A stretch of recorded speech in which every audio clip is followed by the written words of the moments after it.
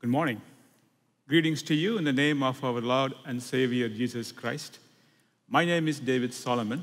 My family and I have been part of Faith Church since 2011. I thank Pastor Joe and Pastor Brad for giving me this opportunity to share the Word of God with you today. Let's turn your Bibles or open your electronic devices to Exodus chapter 20. We are in the series, Life is a Highway, and we are going through the 10 commandments that the Lord gave to the Israelites after He led them out of Egypt. Today, we are going to look into the last commandment. So let us remember that these commandments are the guardrails given by our Lord to protect us from our journey in this world, but not to condemn us. Let us read Exodus chapter 20, verse 17. You shall not covet your neighbor's house. You shall not covet your neighbor's wife, or his male or female servant, his ox or donkey, or anything that belongs to your neighbor. Initially, when I read this verse, I thought, I'm not interested in my neighbor's property, or his wife, or the servants, and by the way, they don't have any donkeys. So I'm good. So I checked all the boxes, and I told myself that I did not break this commandment. But when I started meditating more on the word covet, I realized that it has a very deeper meaning. Covet or covetousness are words we don't use often in our regular vocabulary. In Greek, it means desire or desire for more. We hear this often. If only I had that, then I would be happy. Or, I want that so bad. Rockefeller, the millionaire, was once asked, how much money does it make you to be happy? He replied, just a little bit more. Desire in itself, it's not a bad thing. In fact, it is good to desire for good job, good health, good clothing, and good food. The world is filled with the things that are meant to be desired. The problem isn't in our desire, but our desire for more that makes us to covet. Why? It's because we want something so bad that we are willing to hurt someone or disobey God. It's like we are telling God, whatever you have given to me is not enough. So this commandment doesn't deal with outside condition, but mostly deals with the condition of our heart. First, our eyes sees it, then our emotions takes control over us and allows us to desire and go after the things we see.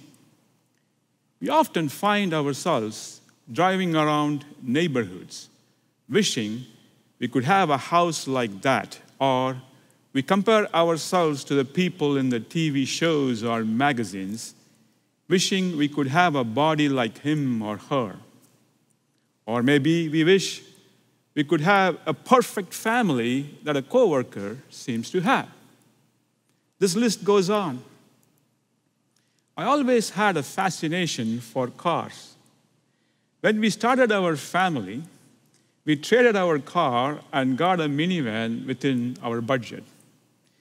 In a couple of years, I saw a newer model and I wanted them so badly. I convinced my wife that this new van had more space and more safety features. It was so hot in the market that we had to wait for a month to get it. The smell of the new car and the smooth ride quickly faded away when a high monthly payment kicked in slowly.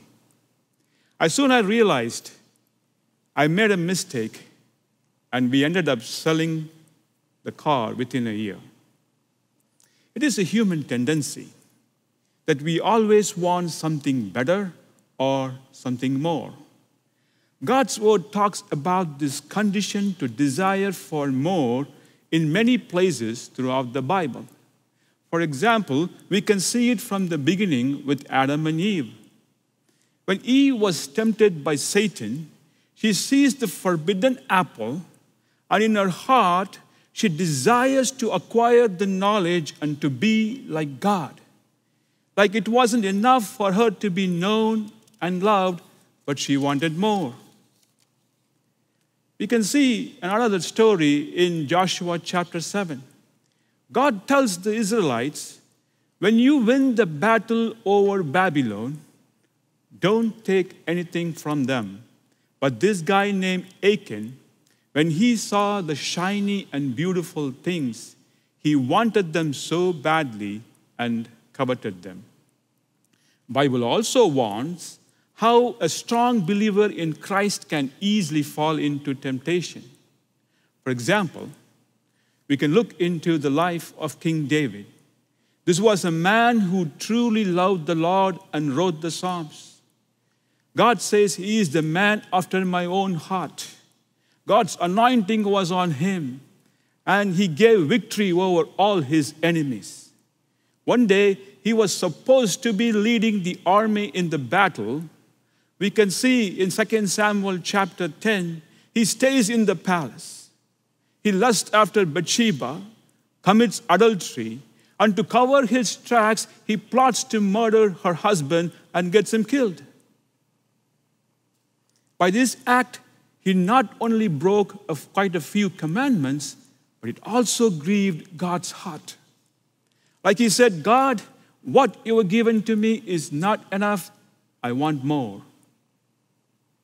Even though King David had everything the world could offer, he had fame, wealth, power, authority.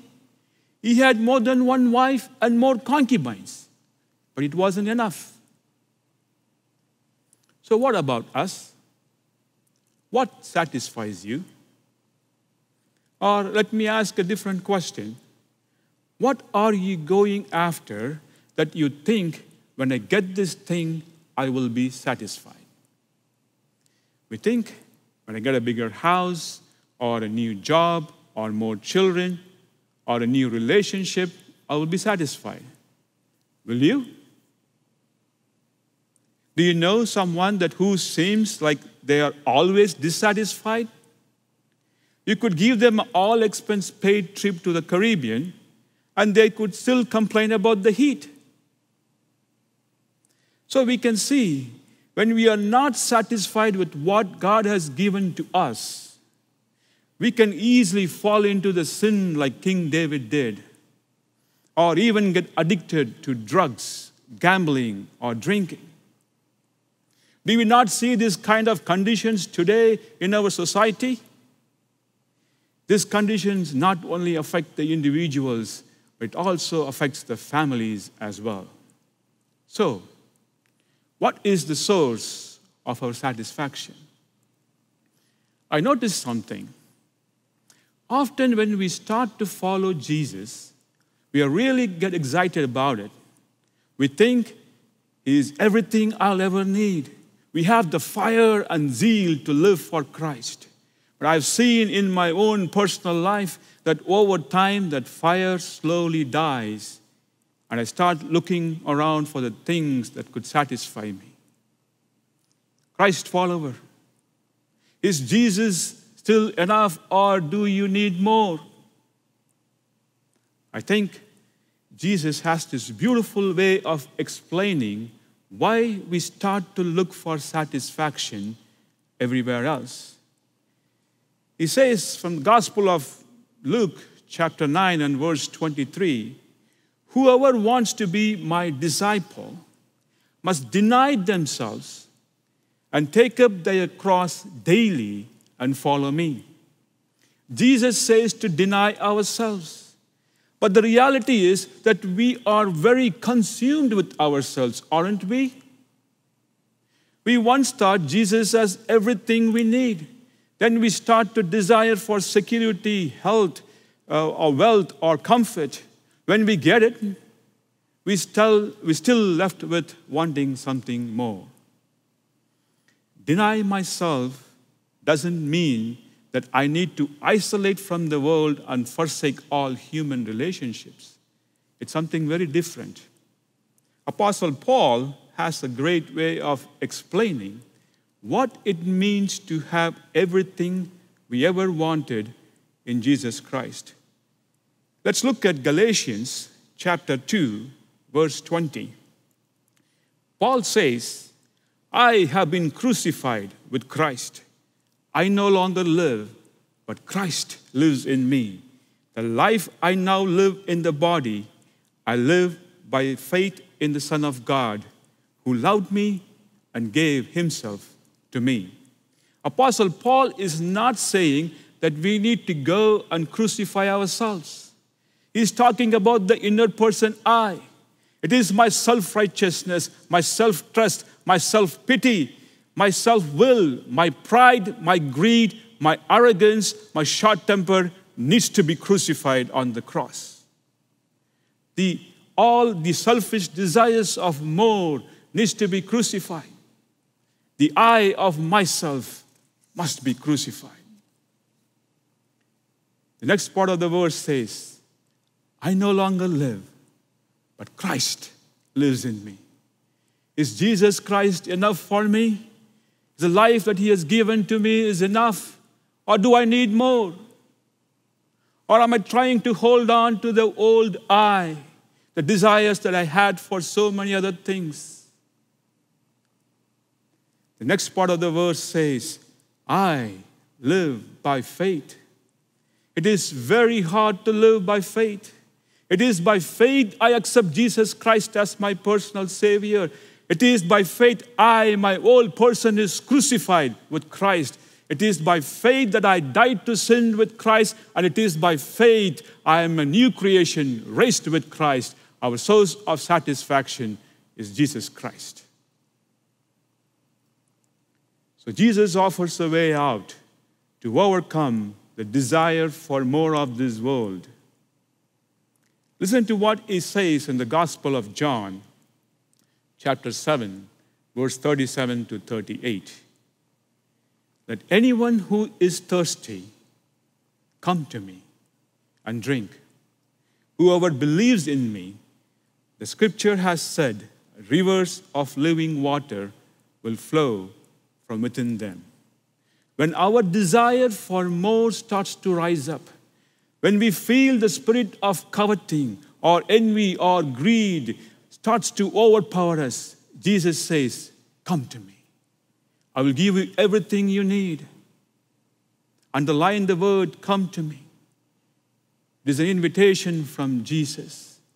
My desire of more of this world needs to be changed to the desire of more of Jesus.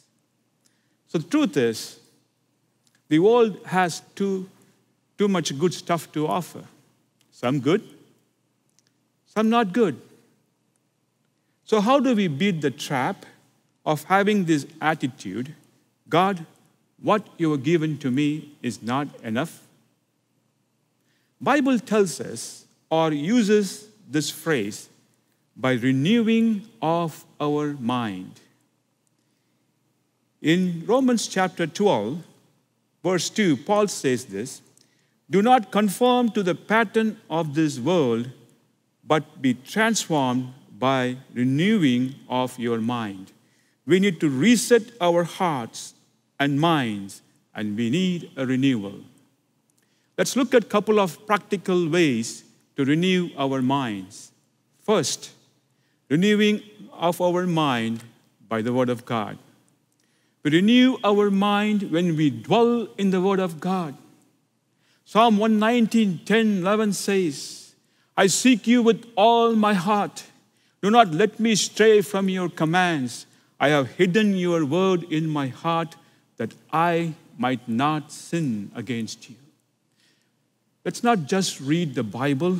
Let it soak into our hearts, into our minds, into our bones. Also, we can see in Ephesians chapter 5, as a fresh water cleanses our bodies, God's written word washes us clean deep down inside our souls. It purifies our thoughts. scrubs our motives and our minds as we observe it and obey its truth.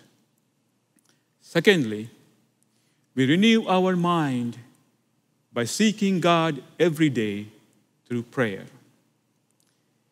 This is one of the important things that most of the believers fail to do in our walk with God. We pray to Him occasionally or when we are in need, but not every day. Rabbi Zacharias, one of the greatest thinkers, says this regarding prayer. If you are a praying Christian, your faith in God will carry you. If you're not a praying Christian, you have to carry your faith and you will get exhausted trying to carry it. We need to discipline ourselves to be alone with God in His presence. Go to a closet or find a quiet place and seek Him every day. Dear brothers and sisters, let us approach the throne of grace with confidence, with thanksgiving and praise and worship. Let us confess our sins and repent from our sins. We must ask the Holy Spirit to search us deeper and reveal any hidden rebellion that we may have or any sin that we may have. We need to ask the Holy Spirit to sanctify us every day with His word and with His truth. Jesus says that your Father in heaven knows what you need even before you ask Him. As we seek Him every day, let us not stop our prayers with our needs. Let us move forward asking the Holy Spirit to know more of Jesus. Let us ask the Holy Spirit to give us the spirit of wisdom and spirit of revelation so that we can know more of Jesus. When Moses led the people of Israel out of Egypt, when they are in wilderness, these people start complaining, making idols, and fighting each other. They look for satisfaction in material things. Instead of joining and reasoning with the people, Moses pitches a tent outside of the camp and sought God and spent time in His presence. He is crying out to God for His people and asking Him, Lord, teach me your ways that I may know you more. Let these people know who you are. As he spent time in His presence, our Heavenly Father reveals to Moses, I am the Lord who is so compassionate and gracious God. I am the Lord who is slow to anger. I am the Lord your God who is abounding in love and faithfulness. Dear brothers and sisters, let us desire for more of Jesus.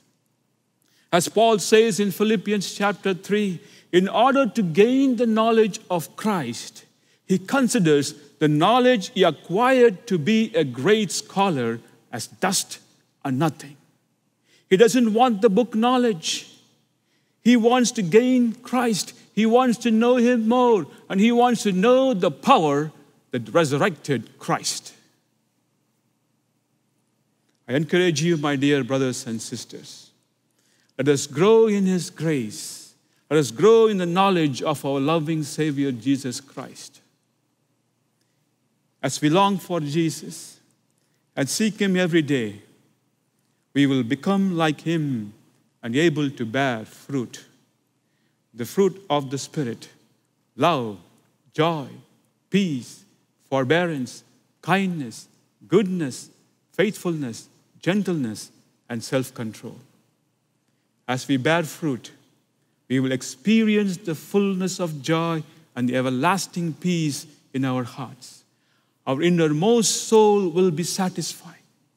Our outward craving will be quenched by our inner satisfaction. I close with this thought. In John chapter 7, verse 38, we see Jesus invites us to come to Him. As we seek Him, as we drink from Him, He promised, the spring of living water flows within us.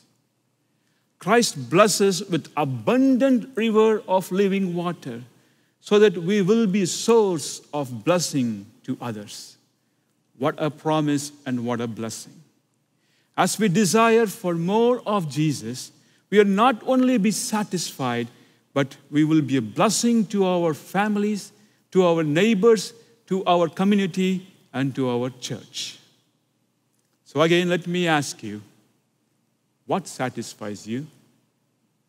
If you had everything you wanted, would you be happy? Jesus only can fully satisfy you. As we end this series on the 10 Commandments, the first 4 commandments are about the vertical relationship between us and God. The next 6 commandments are about our relationship with each other. These 2 relationships, the vertical and the horizontal relationships, meet at the cross of the Calvary of Jesus Christ. Jesus sums all these commands into love the Lord your God with all of your heart, with all of your soul, and with all of your mind, and love your neighbor as yourself. Jesus invites you to come to him today. He says, I am the living bread. Do you trust him that he will provide your needs? Jesus says, I am a good shepherd. Do you trust him with all your life, solely dependent on him? Do you trust the Lord who says, I am the Lord your God who brought you out of the Egypt, out of the land of slavery? I gave my son Jesus to die for you, for your sins, to redeem you and give you everlasting life. Do you desire for more of Jesus? Will you come to the cross today and surrender to him and be satisfied only in him? Can you close your eyes and examine your hearts? The Holy Spirit is talking to you today. Are you far away from him? Are you drifted away during this season? Jesus says, come to me. Is the fear gripping you? Are you going through a lot of pain? Are you wondering how I'm going to navigate this season of pandemic that we are in? Jesus says, come to me. Are you angry or tired with what's going on in our country? With so much of hatred and racial injustice and political divisions. Jesus says, come to me. Instead of looking things from outside, can you look up towards him? Like what Moses did. Let's pray and ask the Lord, Lord, teach me your way that I may know you more. Let's pray. Dear Heavenly Father, we thank you and praise you for this time, Lord. Thank you, Lord, for speaking to us today very clearly.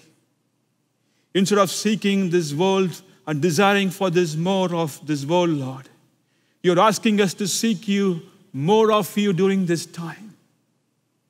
During the time of the trouble and calamity, Lord, you are our refuge, you are our strength, you are our fortress, and you are our salvation.